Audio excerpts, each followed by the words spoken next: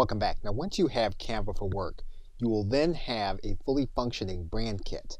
So in other words, you'll be able to go to the brand kit. Once you open up the brand kit, you'll be able to add in more than 2 colors. Without Canva for Work, you can only add 2 colors to your color palette. So if you have other colors, you can add those colors here in this area.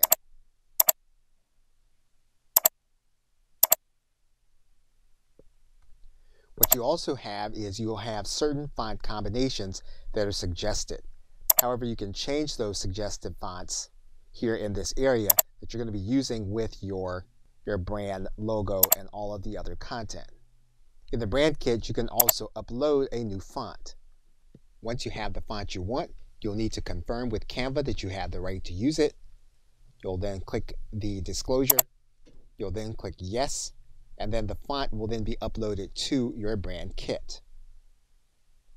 And you'll have access to it here. You'll also have access to your logo. So you'll be able to go to your hard drive and pull your logo into your brand kit. Once you have the brand kit, it will belong to your entire team. For example, if you were to create a design, you would then click on the form that you want to use. And if you wanted to choose a color, what you're going to see is that your brand colors are going to be there. And the same is going to be true for your entire team. Now, when you are editing your design, if you want to use a logo, all you'll need to do is to go inside of your folder. And what you'll notice is that you have your logos available to you here in your folder. And these are the logos from your brand kit.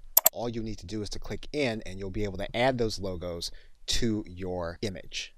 And when you're working with font in a design, what you can do is you can open up the design and you're going to open up your font.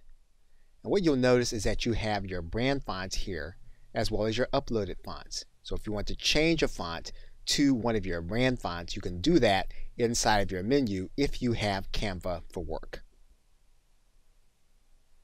Okay, so with that, thanks, and I will see you in another video.